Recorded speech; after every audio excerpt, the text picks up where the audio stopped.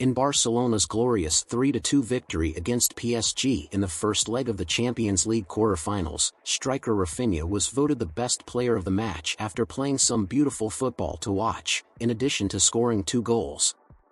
Since arriving at Barcelona, Raphinha had not yet scored a goal in a Champions League match. However, in this match against PSG, Raphinha broke the spell and scored not just 1, but 2 goals as Barcelona won. One detail that caught the attention of the football world was Raphinha's celebration after her first goal.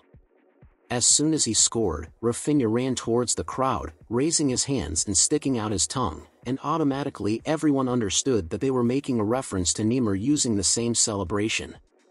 Many believe that Raphinha made this celebration as a way of provoking PSG fans, as Parisians hate Neymar and did not respect his time at the French club.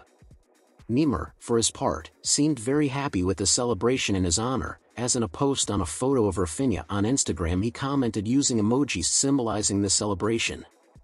Neymar may be hated by PSG fans and many Brazilians, but there is no denying that he continues to be a great reference for other Brazilian and Barcelona players.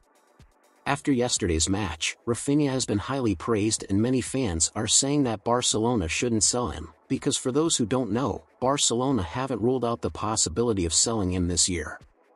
Raphinha's numbers in recent matches are very pleasing, as against Napoli, he provided an assist. Against Atletico de Madrid, he also provided an assist. Against Las Palmas he scored the winning goal, and now against PSG he scored his first goal in the Champions League, scored 2 goals contributing to the victory and was voted best player of the match.